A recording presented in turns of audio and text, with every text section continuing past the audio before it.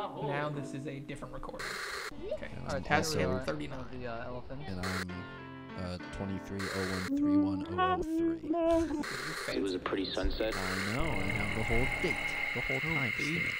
Oh yeah. Alright, how do we usually start this? It's no sense school. Boom, chick, boom, chick, boom, chick, boom, chick.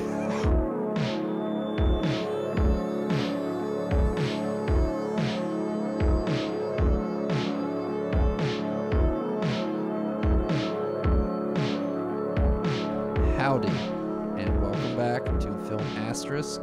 Yeah, first episode of 2023. We're here, but obviously across state lines. Hello, Connor. Hi, Dan. Hi, we're here, but we're not here, but we're here. We're back We're here at together Film Asterisk. in pseudo spirit over the Yes. magic of the internet. Yes. This is our yearly tradition, as always. This is the Andes nomination episode. We're back. This is, if I'm not mistaken, the 4th annual Andes. Yes, sir. It is the 4th annual Andy Awards. As we did last year, as we have done in previous years, we will just go through or run through our nominations for all of our categories. We do have some new have more categories categories though. this year, We have yeah. more categories. We have added 2 regular categories and 2 special award categories to the proceedings. And I guess this is a little bit just in kind of reaction to the fact that this is our first Andes without any Champlain Wave Radio this Association. Is the first independent Andes, yeah. This is the first Indie Andes. The Indian Andes, yeah. The Indie Andes, which would be, if we did an Indiana-based award show, it would be the Indie Andes. Only Indiana cinema. Mm-hmm. I guess if you want to, we will start out with our 2 new ones. Yeah, we'll talk about our 2 honorary nominations. Yes. Honorary categories, I mean. And then we'll dive into the 2 competition categories we've also added this year. Yes. Well, we have 2 special awards, as we mentioned. And Connor, what are they, and who are they dedicated to, and why? What's the explanation? So the first one's going to require a lot of explanation. It's called the Thomasin McKenzie Award. And in case you can't figure out, that award is named after 3-time nominee, 1-time winner, Thomasin McKenzie. Thomasin McKenzie, one of our favorite young working actresses to date. We have appreciated so many amazing performances from her. We are excited for many more down the road. But we just wanted to be able to take a moment here and let this kind of be an award that represents what? It represents the person who's had the best year overall in film. And the reason we named it the Thomasin McKenzie Award, obviously she is the person with the most Andy nominations currently. Yep. She's also been nominated every single year. This is the first year that she has not been nominated because she has not had a motion picture come out in the year of 2022. Yes. So next year, there's a chance that she'll be nominated again. And Thomasin will never win the Thomasin McKenzie Award, despite how funny that would be. Yes. She is sadly banned from She's winning this award. Not inept. What am I looking for? She's ineligible. Ineligible. Thank you. She's ineligible. Yeah. She is inept at winning this award. But this is the first year she did not have something eligible, and we wanted to name the category after her for that reason. The award was originally going to be called the Best Part of Waking Up Award, in a reference to our bit with Folgers Coffee. Yes, but that all through, I love Folgers Coffee, but the thing is, I don't want to ever run into any kind of semblance of someone being like, hey, you can't use that. Yeah. And if Thomasin, here's the thing, dude, Thomasin, if you contact me and say cut it out, cool. We'll cut it out. Cool. We will say a statement. We will say, hey, Thomasin McKenzie asked us to stop doing this. I will say, hey, really bummed we can't call it this. One of my favorite performers did talk to me though, so that's pretty cool. Here's the thing, Thomasin, if you tell me to cut it out, I will have it framed. So we'll see. Printed and framed. That probably won't happen. So we will continue to honor Thomasin McKenzie as an actress. So, and okay, moving on. That obviously we will have one recipient for the special award that we will announce at the Andes. So stay tuned for that. What is our other second special award? The other honorary category is the Serkis Award, named after, obviously, Andy Serkis. And this category came as a result of, we feel, there is not enough recognition for vocal/motion capture performances in award shows. Yeah. And there was a lot of performances that fell into those two categories that we both really loved this year, but really didn't think they fit in a leading or actor category, but we still wanted to show them representation. So we made this award named after the pioneer. Yeah, because I think for both of us, I think we agree here, this is such an unique style of acting in films, using your voice or just using the way you move your body to transform yourself into something else. It is a whole different skill set. Yeah, it's fascinating. It is admirable. It is engaging anytime you see it done as well as some of these people do, particularly Andy Serkis. So yeah, that is another one we will announce at the Andys. But those are 2 new special categories, and we have 2 brand new regular categories with 5 nominees. Yeah, I'll list the first category and the first group of nominees, and then you do the next one, and then we'll just go one after the other from there. We'll go back and forth. Okay, so the first new category is what we call best editing, or excellence in editing. We'll decide on what we actually want to call these categories later. But the nominees for best editing are as follows: Frederick Thorvald for Black Phone, Tom Cross, Babylon, Margaret Sixel, 3,000 Years of Longing, Adam Robinson for Blonde, and Ty West and David Kasparov for X. Congrats to the nominees. Congrats to the 5 nominees. 5 beautifully edited films. Yes. And I think 5 films that were edited very differently this year. This category surprisingly really offers, in my opinion, a wide diversity of editing styles. Yes. Everything from like the more alt house moments of Black Phone to the very tense editing of X with those, as I have dubbed them, X cuts going in between scenes sometimes. The insane rhythm of Babylon. Oh, the insane rhythm of Babylon. Yes. The like jaw dropping, head spinning editing of Babylon. And that same thing applies for 3,000 Years of Longing. And then Blonde. Blonde. Just a well-edited movie. It's the idea of pacing in sequences, having so many like piecemeal sequences of a film, and pasting that together and making it work so effectively is a very thin tightrope. And this film does it nearly flawlessly. Like, it is really amazing. For a movie that is nearly 3 hours long and composed mainly of vignettes, it could really seem to drag. It never does. Yeah. But moving on, we have other new category. One that I can't help but think of one of our favorite characters in recent years, Cliff Booth. This is all new category for best stunt work or achievement in stunt work. And the 5 nominees are Avatar, The Way of Water, Babylon, All, Everywhere, Everything, All at Once. Everything Everywhere. I have it switched on my Everything, Everywhere, All at Once, and The Woman King. That's so interesting. Why did I mix that? I think I was just typing it so quickly when we were nominating. That's funny. A lot of amazing stunt work. Yeah. From all of these films. I think, obviously, when talking about Everything Everywhere All at Once, there are 2 kind of categories that specifically highlight that film. Yeah. The two things that I think that film excels at, and one of these is stunt work. Is just the choreographing and the fight scenes and the action. All of that is one of the highlights of this film for this year. Which I don't know if you knew this, Dan, but 𝘁𝗍 𝗀, during his big hiatus in acting, he actually became a stunt coordinator. Oh, he went to film school and worked behind the camera for many years. And one of the big things he did was he was a stunt coordinator. I did not know that. That's cool. Which is why he does all of his own stunts in that movie. Here's the thing, and also RRR. When I think stunt work, because I was a big one for RRR immediately in this category, I also think about the physical feats these actors accomplish. Yeah, it's so easy to water down stunt work to punches and kicks and explosions and running away. Like, there's so much more to the idea of stunt work that's not just, it's a fight scene. Yes. There's a lot of just physical exertion that goes into so many things. that they have stunt people for, and you don't even realize it because Hollywood is very good at covering that up, and that's the point. Yeah. But like RR, I consider Naatu Naatu or Nacho Nacho, if you're listening to the Hindi language dub, that's a stunt. Those two dudes dancing the way they dance, that's next level stuff. And that's the same reason why something like Avatar or Babylon is here. But yeah, many reasons for these films that we'll go into later, but those all nominees for stunt work and editing.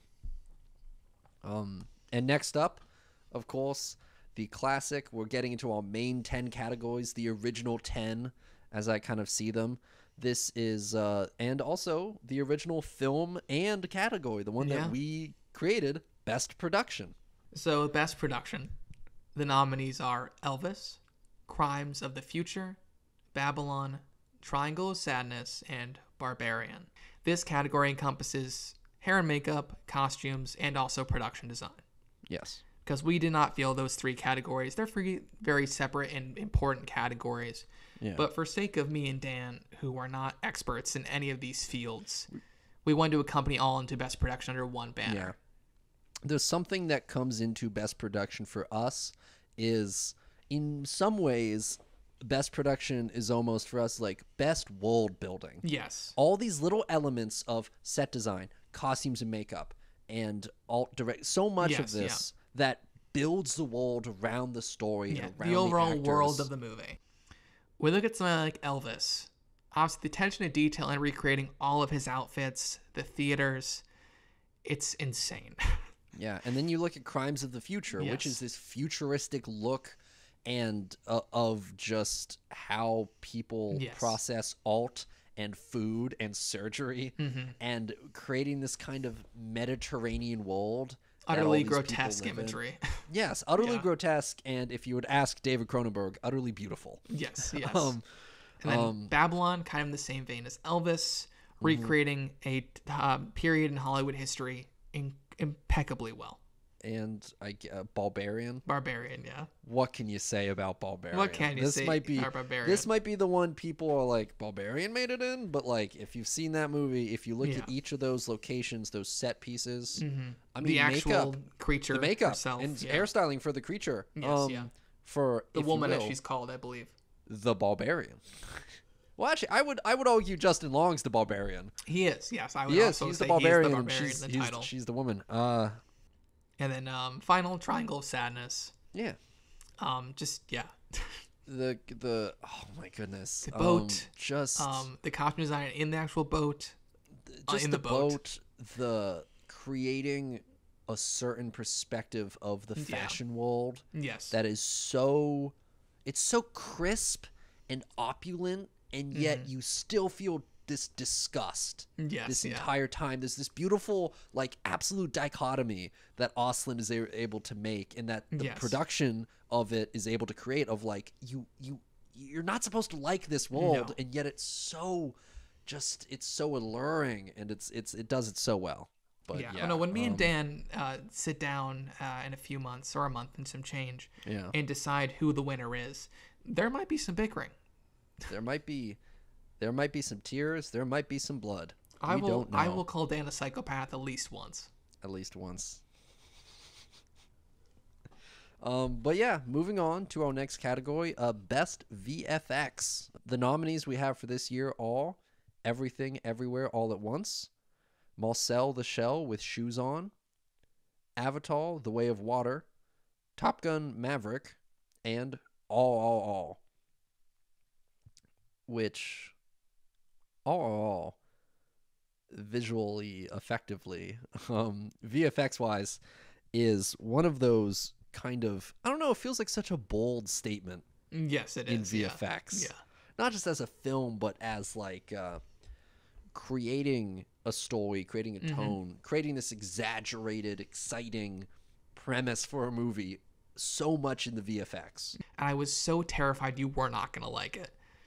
But luckily you did. It's just fun, man. It's just a fun time. Yeah, it is. But it's visual effects. The thing with this movie is all the animals are VFX, where they don't ever use live animals on these kind of sets. There's so many huge set pieces that rely on VFX. Even if they did use live animals, they wouldn't be able to get them to do what they needed to do. Yes, very true.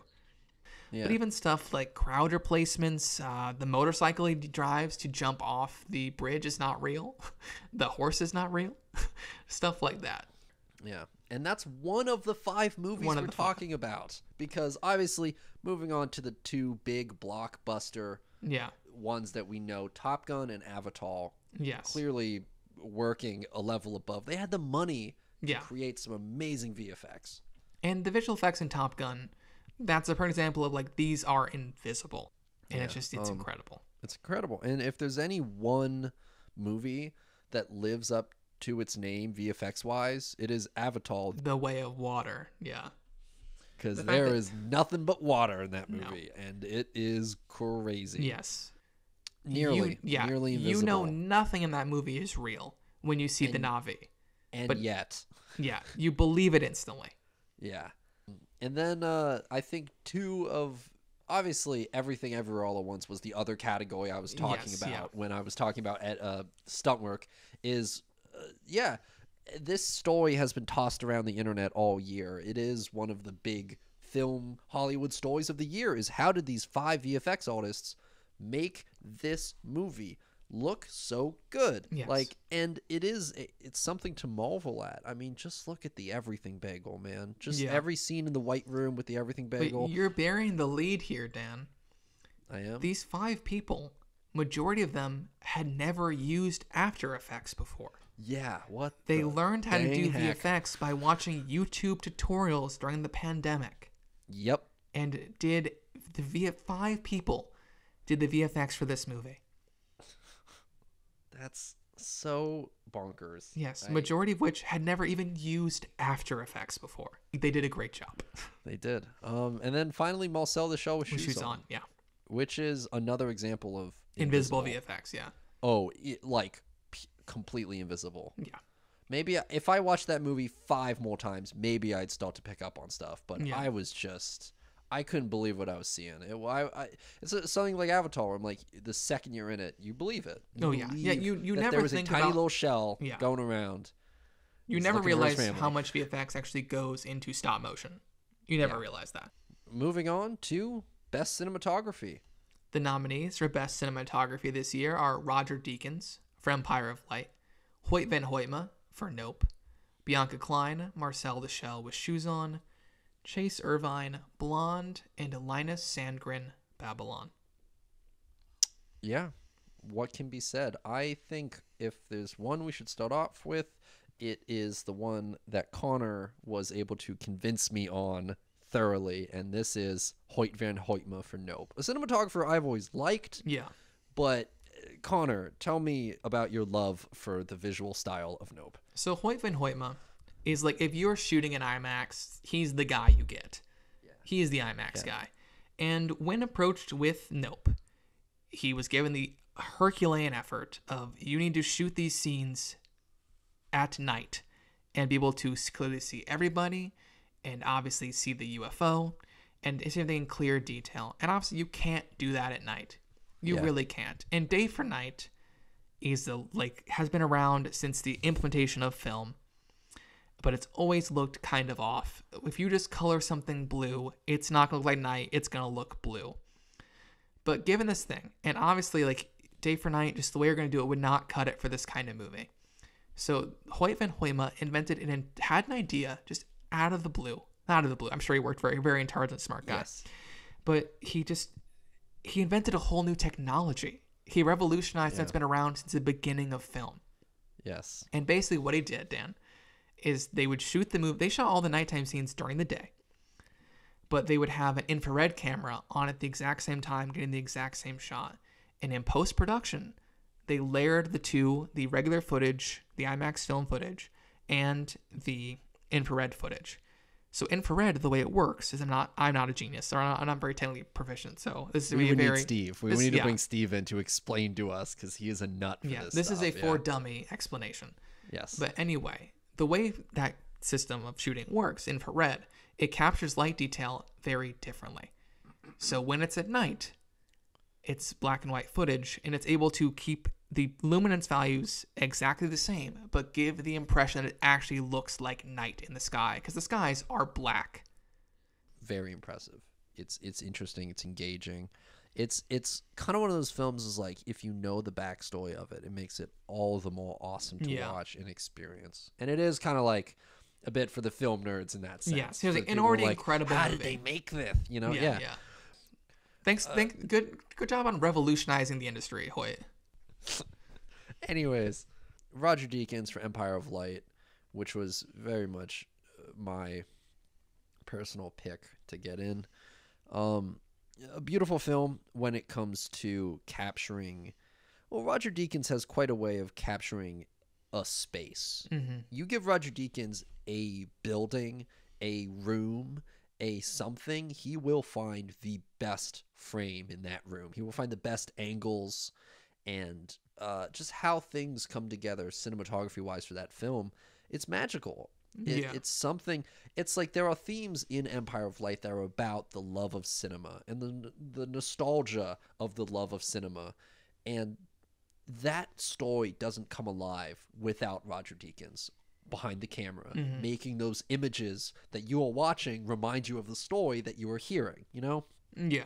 And then we have the middle three: Babylon, Blonde, and Marcel the Shell. Yeah. All nominated here for very different reasons. Yes. Blonde for its experimentation, Babylon for its grand nature and capture of old Hollywood, and Marcel the Shell for a very intimate look at, like, how do you shoot these tiny things? How do you shoot these little guys? Yeah. How do you shoot these little guys? It's just a film that has the magic of looking at the tiniest things on your desk and capturing them in such beauty and intricacy that no other film is able to do this year.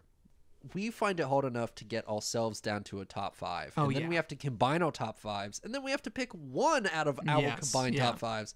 It is murder every time. It sucks, yeah. But that is all nominees for Best Cinematography. Yeah. Congratulations to everyone nominated. You're dead. I'm going to get a drink of water really quick. Okay. Because my throat is killing me. Go ahead.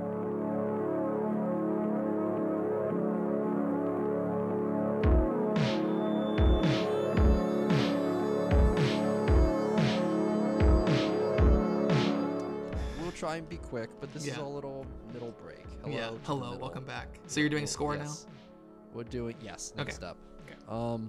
Next up is a category that talks about music, and that category is best score. The nominees for best score this year are Rich Vreeland for Marcel the Shell with Shoes On, 𝘕𝘁𝘁𝗎𝘂 and Bryce Dessner for Baldo, Justin Hurwitz for Babylon, Rich Vreeland for Bodies, Bodies, Bodies, Lorne Balfe for Ambulance. And I think the first thing to mention is I believe we have a double nomination. We do, yeah. Rich Vreeland. Yeah, we've had people get 2 nominations in the same year, but never in the same category. This is a first for the Andes. And a very proud first for us because Rich Vreeland did some amazing soundtrack work. Particularly with 2 films we enjoyed quite a lot, Marcel the Shell and Bodies, Bodies, Bodies, a film Connor showed me way back in the day. Yeah. And I really appreciated it. It was fun, and it's not the last time you're going to see it on this list. No, it's not. I will say. Yeah, I was telling Dan, my thing what I love about scores, it's either beautiful instrumentals or utterly horrifying synth music. Yes. Those are my 2 things I love. Like the Bodies, Bodies, Bodies score, incredibly tense, repetitive, insane music, and I love it with all my heart. And then look at Marcel the Shell, which is like this perfect, optimistic, flowery score. It's so lilting and beautiful. It's so beautiful. Yeah, so you really see all ends of the spectrum represented here, and it's fun that we just got so much good music. But yeah, moving on to all acting categories. Connor, take it away.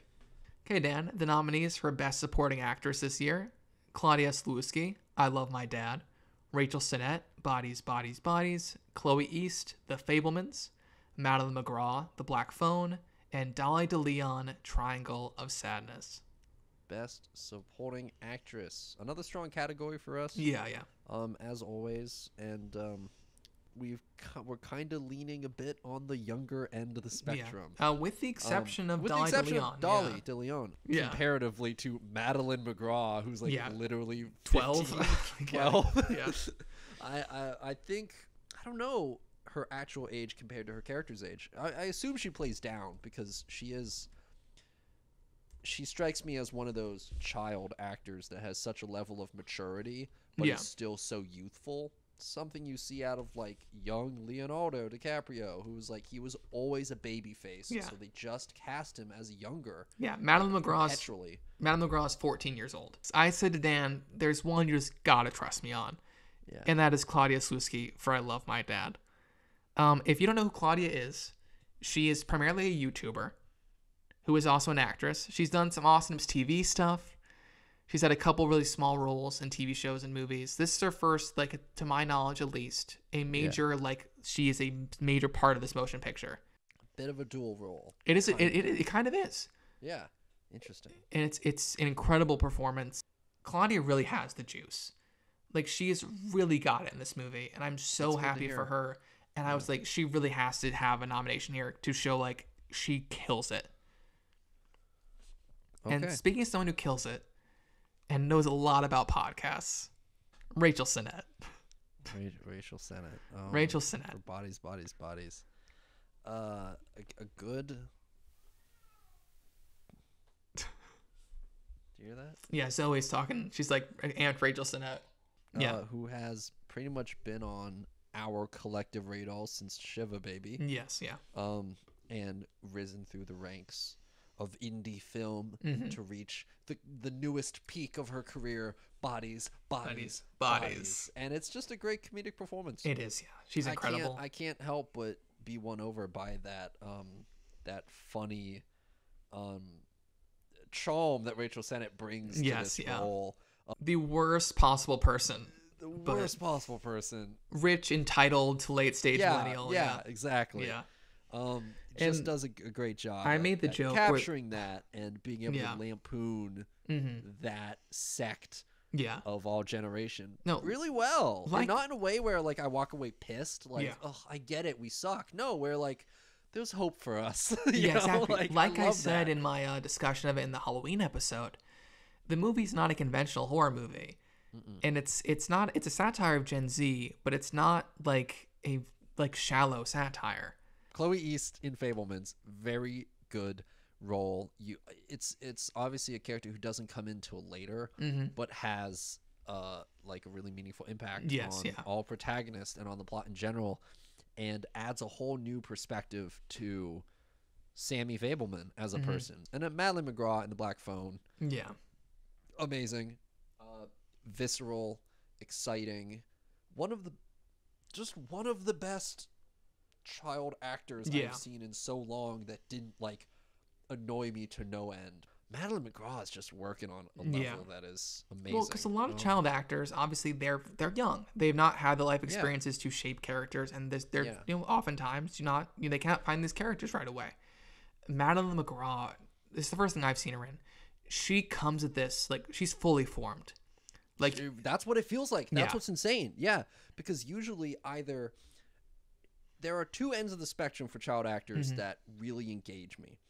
There is the Madeline McGraw, who is someone who is working at a level that is unprecedented for their age. And then there are the Danny Torrances, who are just straight up kids. It almost feels like a documentary. They are non-actors, but the fact that you have that real innocence, that real lack of knowing of a child in your film is what makes it work so much better. So it's interesting to kind of look at those two ends, because everything in the middle is just kind of very hit or miss. Madeline McGraw has the power in that movie. There's a scene in which she, I forget what she does. Her father is like an alcoholic drunk. Yes. Alcoholic drunk. I know the exact scene you're talking about. Yes. It's this intense fight that they all have. It's this outpouring of emotion, and it's not even like the climax of the film. No. It's like the end of the first act or so, the beginning of the second act. It's right in the middle there, and it is so... She begins to cry in that scene. and Scream. And just watching her just not like, obviously, yes, it's a loud scene. She's screaming. But just if you watch there's something to the volume. Yes, there is that emotional. But even Dan, if you played that scene on mute and just watched her face, just thinking that I haven't watched the movie in months, but visualizing her face in that scene still sends shivers down my spine and like nearly brings tears to my eyes. And then finally, Dolly de Leon. If you know nothing about Triangle of Sadness, her character Abigail is mostly absent from the beginning part of that movie, only showing up a couple scenes. When the power dynamic shifts and she assumes the new point of the triangle, if you will. Yes. Yeah, it's an extremely dynamic and subtle performance. The winner is, for best stunt work, Madeline McGraw for The Black Phone. Yes, yeah. No. Moving on. The winner for every category, Madeline McGraw, Black Phone. The winner for best visual effects, Madeline McGraw, Black Phone. Best cinematography, Madeline McGraw, Black Phone. Best picture, Madeline McGraw, Black Phone. Moving on, best supporting actor. The nominees all: Zlatko Buric for Triangle of Sadness, Mark Rylance for Bones and All, Toby Jones for Empire of Light, Paul Dano for The Fabelmans, and Pete Davidson for Bodies, Bodies, Bodies.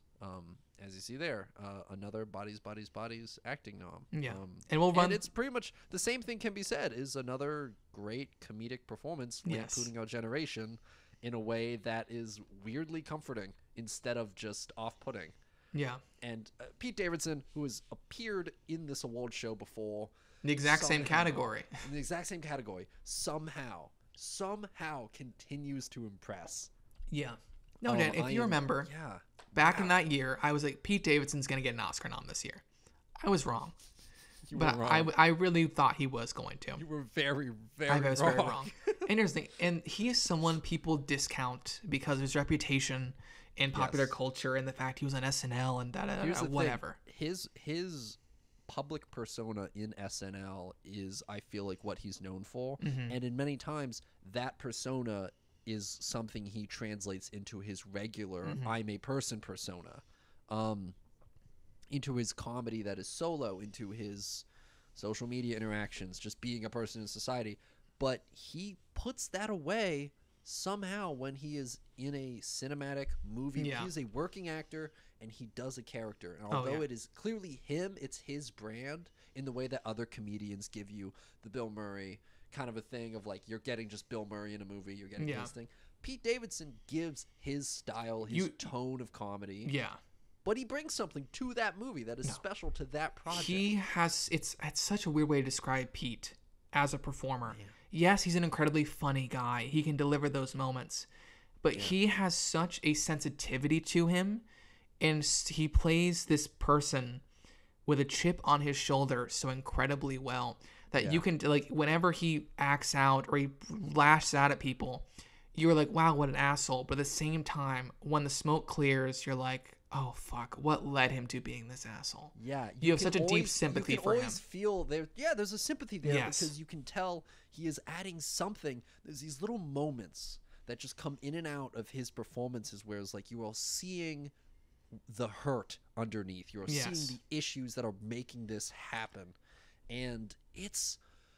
why does it? Why is he so good? Like, I'm always racking my brain. This is a very like hoity-toity way to describe what I think just came to me now. He can paint masterpieces with insecurity. Yes, like that's the paint he has, and that canvas comes out incredible. Paul Dano, Fabelmans. Yeah, here's it. Paul Dano's. We'll speed this through because we've been recording for a very long time. Paul Dano, one of those guys, has always had it going. Like a Brian Tyree Henry mentioned earlier, has always just shown that he's incredible, and sadly has not yet gotten recognition from the Academy Awards. And I'm just really happy we were able to give him recognition for this part. Yeah. Toby Jones, another one. Empire of Light. There's a very interesting trend we saw this past year of films, and it was a lot of directors making movies about making movies. Mm-hmm. And that's always kind of the case, but we had some heavy hitters doing it. We had Spielberg, we had Chazelle, and we had Sam Mendes. The way Toby Jones's character is able to capture that sense of the old guard of how people saw movies how people who were born around the birth of film itself, who grew up watching the evolution of film and were kind of around one of the first generations to not know a world without film, and how they experienced that. And now it's the 70s, and we have seen this insane progression of film. He represents that so well, and with every line of dialogue, it can be felt. Mark Rylance for Bones and all. If you've seen this movie, which you probably haven't, because very few people have, sadly. Really? I didn't do very. Timmy. It's Timmy, but here's the thing. And the girlies came for Timmy, believe me. There are people in my theater who really were excited to see Timmy eat some people. Don't get me wrong. But still, I don't think this really had the appeal that other Timmy projects really get people to the theater to see. Yeah. Mark Rylance, not to give anything away to you, Dan, because you have not seen the movie. Yeah, no spoilers on this one. I really want to go in as blind as possible. He plays a very singular, terrifying character. Yes, it's a very unique performance, something that dude, it's impossible that he, like, it's insane he got away with this, is what I'm trying to say. Yeah. It's a performance that literally, like, you're tearing the canvas as you paint. Like, really? He's really like, what is he, like, chewing the scenery? Yeah. Oh, Dan. He's just chewing the crew members. Wait. Yeah, he's eating the entire crew. He's eating the whole crew. Awesome. Okay. And finally, 𝘂𝗶𝗵𝗏 for Triangle of Sadness.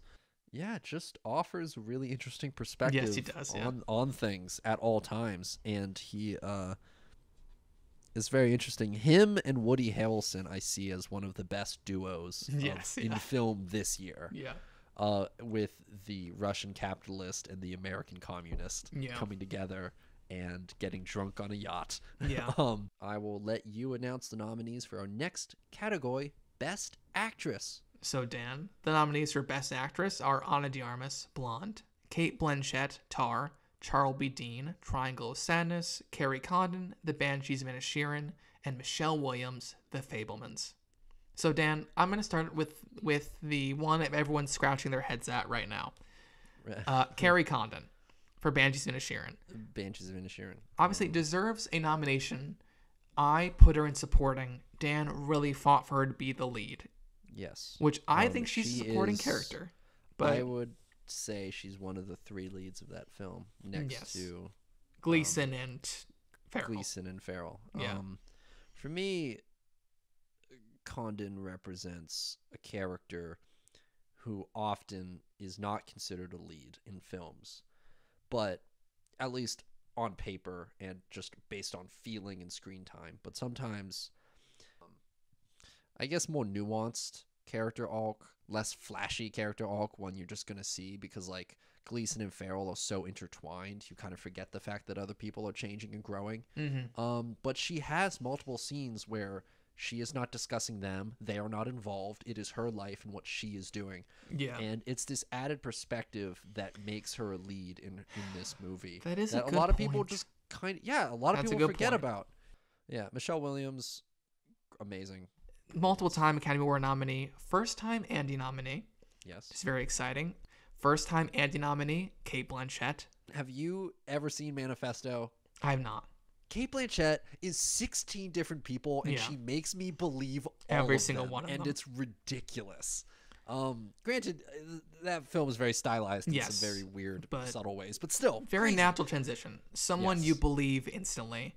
Ana de Armas for Blonde, where she plays Marilyn Monroe. Crazy that the Oscars actually nominated her too. I was expecting she was someone who got a lot of weight really quickly. When the SAG came out, that was pretty much she's in. She's in. Yeah. But at the same time, I believe Ana de Armas' second nomination. Her second nomination. For the Andes. Charles B. Dean, the last one. She has sadly passed since completing her work on this movie. Charles B. Dean, her character Yaya, is one of these very, very terrible rich people. Yes. And she plays that insecurity so incredibly well. And the shift in power from sections 1 and 2 till 3. She's strong in sections 1 and 2, but 3 in that collapse is where you really see just how much was bubbling under the surface of this character, and how when you take something away from her, she's reduced to, like, what she feels is nothing as a person. Next up, we have 3 categories left, and our final acting category is Best Actor. And the nominees are Mason Thames for The Black Phone, Park Hae-il for Decision to Leave, Ram Charan for RRR, Harris Dickinson for Triangle of Sadness, and Austin Butler for Elvis. Ram Charan, both the dudes from RRR, I think really deserved a spot here. But Ram Charan, dude, watching him act, man. The first time you see him in that movie, and when you know going in, at least I did, that him and Rama Rao Jr., the guy he works with, NTR, are both like the two biggest stars in Tollywood. You like, of course, like immediately. Yeah. I'm like, okay, yeah, I get it. Okay. Yeah. I want Ram Charan to be in every movie ever.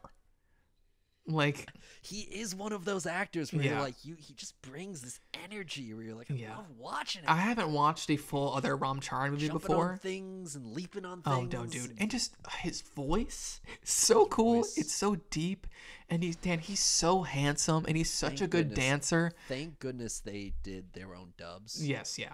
Oh my god. Yeah. Because that does add to it so much. Yes, no, so handsome, so charming, incredible physical presence. Oh yeah. And that dude we talk about the juice. Like, this man's like overflowing. Like, he has Carltons. He's drinking Carltons. He's chugging it, dude. He's chugging the juice. Harris Dickinson as kind of the final piece of the Triangle of Sadness unity, trinity of actually all four acting. Yeah. So it's a square. It's a square of sadness. It's the square, Dan. It's the square. It's the square. God. Yes. Movies. That's a reference to another one of his movies. In case Ruben Ostlund's previous film, 2018's The Square. But Harris Dickinson. We've talked about every aspect. Like, another terrible rich person. Yep. And a different brand. Yes, Dan. If you remember, when we walked out of the movie, we went potty. We went to the bathroom together. We were at the sink washing our hands. And I just went on about how much I loved Harris Dickinson's performance. Yeah. And maybe I'll talk about it later on a different episode of the show about like his character and the fact he's a male model. Yes. And just the way that shifts the patriarchal dynamics between men and women, and his hypocrisy with trying to reshape that dynamic in his way. Mm-hmm. Yeah, incredible performance. I could talk so much about him and his character. Yeah, Austin Butler, Elvis. It just powerful again. Powerful recreating the essence, the ennui of Elvis in his own crazy way. The movie Elvis is too quick to ever give you a second to just chill with him. You very seldom have a traditional like Oscar clip moment of Austin Butler giving this huge monologue. You just don't get it. Show, man. I know. I'm excited. It could be a singing thing. It's going to be. Probably. It's going to be him doing Unchained Melody or something. Probably. I see that. There's the whole thing now where he still sounds like Elvis. Yes. But here's the thing, Dan, like, I don't know if you know the depths he went to for this role. Is he stuck in method acting mode? No, Dan. Is he stuck in the pit? It's like he was, if he wasn't acting in the movie Elvis, because he had a year and a half of preparation to play the part, right? They got shut down right before they were going to film for a year. That's 2.5 years. And then they shot for like 6 months. For 3 years, he was in character as Elvis. He basically lived in a different country for 3 years, having a different accent for 3 years. It's stuck. That's just how he talks. If you watch the Golden Globes post interview, someone's like, you still talk like Elvis, and he's like, dude. Las Vegas, man. No, he's like, oh, I do. I thought it was gone. So you've mastered the voice so well that I feel like every time I look at you, I'm hearing Elvis if I close my eyes. Still? Do people tell you that, and are you catching yourself constantly? That is your voice now. Yeah, I don't even think about it. I don't think I sound like him still, but I guess I must because I hear it a lot. I think, I often liken it to when somebody lives in another country for a long time, and I had 3 years where that was my only focus in life, so I'm sure that there's just pieces of my DNA that will always be linked in that way. I guess it's just part of me now. Austin. And Paul K.Ill, Decision to Leave, Mason Thames for Black Phone. Another amazing youth performance that I loved and didn't annoy me at all with Black Phone. Being a really compelling protagonist, dealing with a lot of heavy situations with just a certain, again, nuance. Not to throw around the word nuance, just like willy-nilly. But yeah, like a lot of just interesting subtleties in that performance of like the way he reacts to the other kids around him in the room.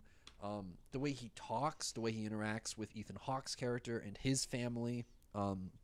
Playing someone who's a little, antisocial, who's a bit of, he's the kid who gets beat up. Yes. Because he's different. His sister's kind of weird and he's from a bad home. Let's beat him up. Like, he plays that in a way that I haven't really seen before. And I love it. And Paul K.Ill, Decision to Leave, playing, in his own way, a very unique take on, like, semi-washed up detective trying to figure out a case, and he's trying to figure it out, and he doesn't know. There's a clue, there's a pool, and there's a dead guy in a pool, and there's a phone, and he's a photo of a phone. It's interesting. Which it's interesting. We obviously paired those together because they're the last two I haven't mentioned yet.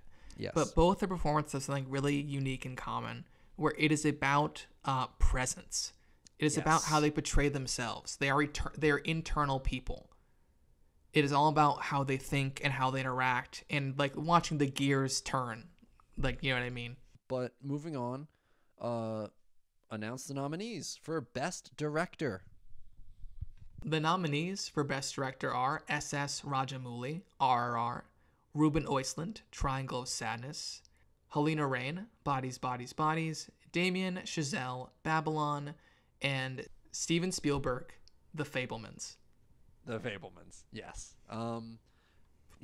Did we nominate him for West Side? He is a two-time nominee, Two-time nominee, back-to-back. What's insane is these are two of my favorite movies from Spielberg.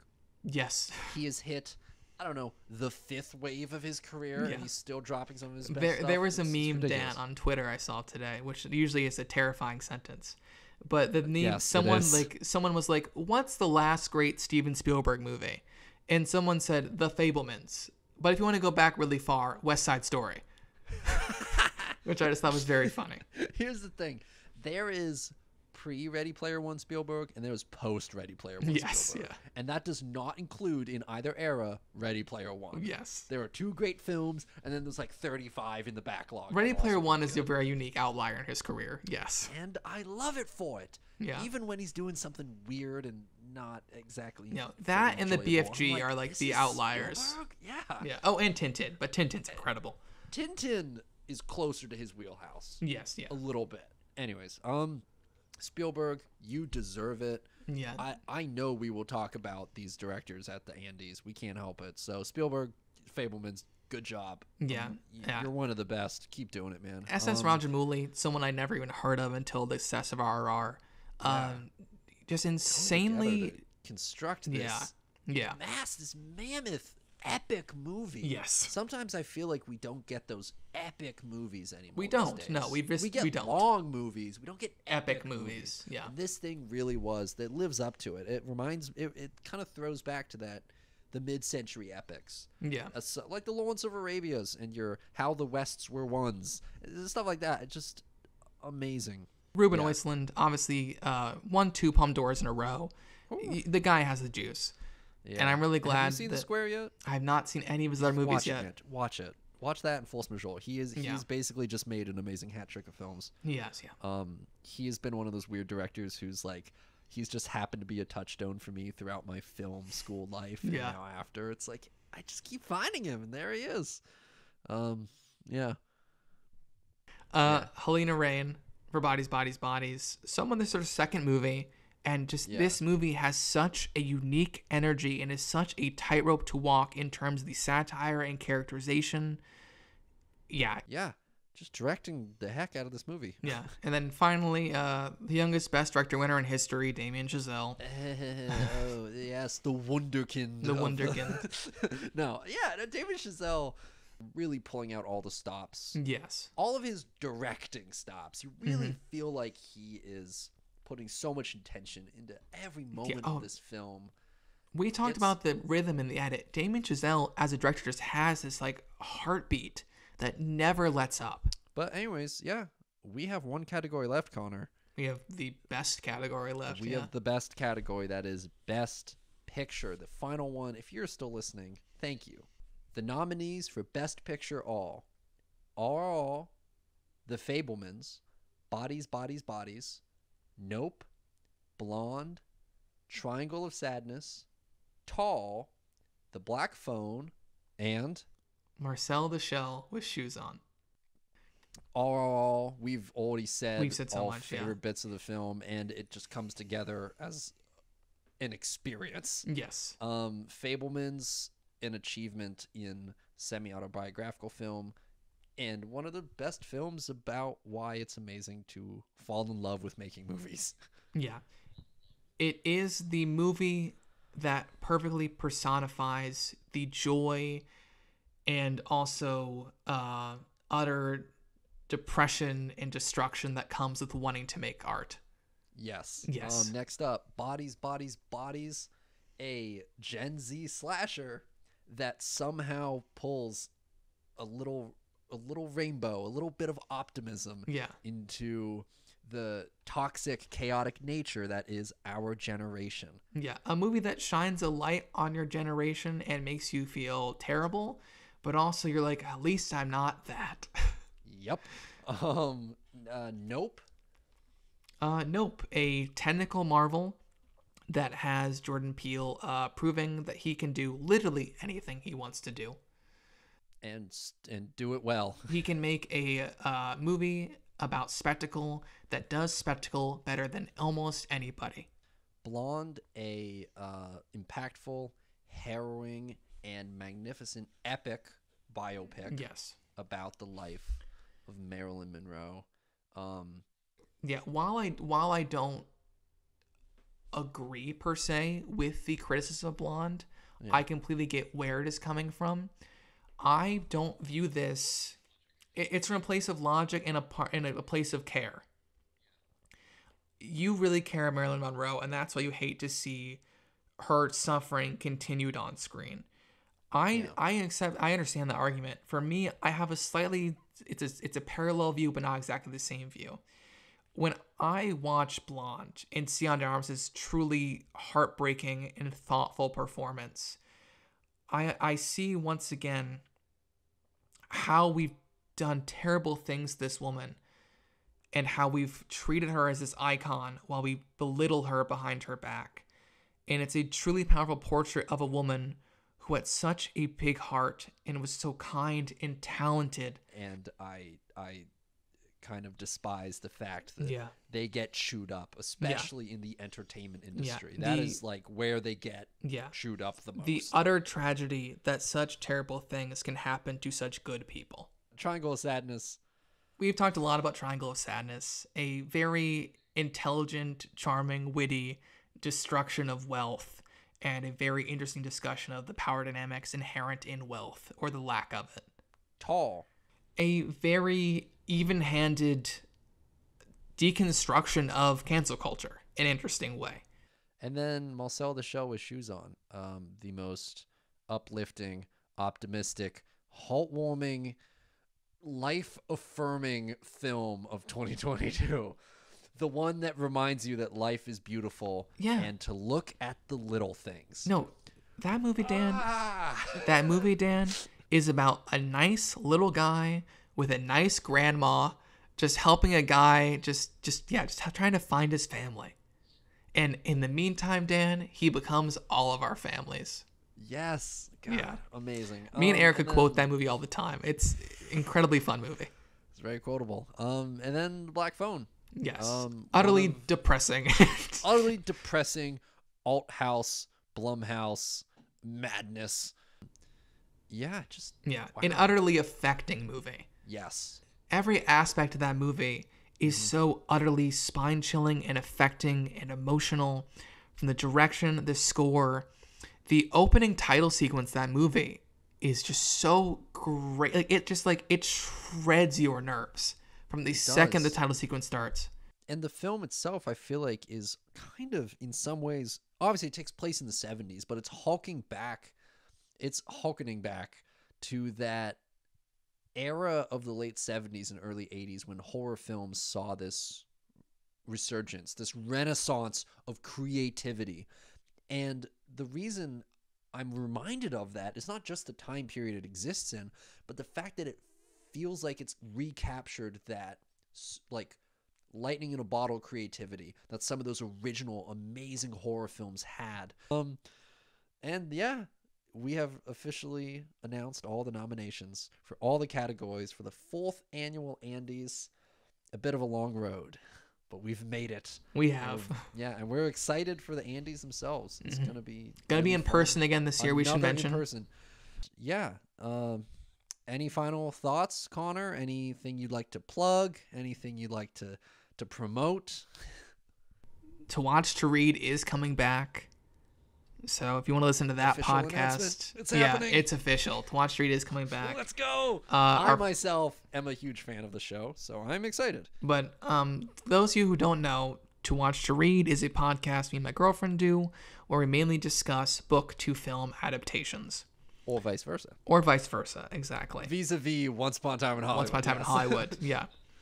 But the first episode back, we are doing Knock at the Cabin, which is based on the book Cabin at the End of the World. And it comes out this coming Friday from this recording, so that's exciting. I'm seeing it this Friday.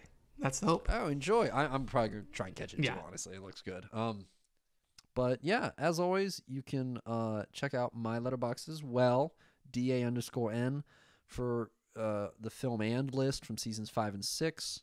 And Cranberry 18 always has what we've talked about in the first 4 seasons of Film and any other just random reviews and ratings and what have you. What have you, yes. And what have you. And with that, we conclude this year's Andy's Nominations episode. Obviously, tune in the month of March when we have this coming out. We have maybe another episode or two, something in between now and the actual Andes. We have a couple. There might be a feature-length film commentary on this channel. Oh, there may be. Maybe there will be. Who knows? So have a lovely rest of your week. Thanks for listening, and you will hear from us next time. Bye, guys.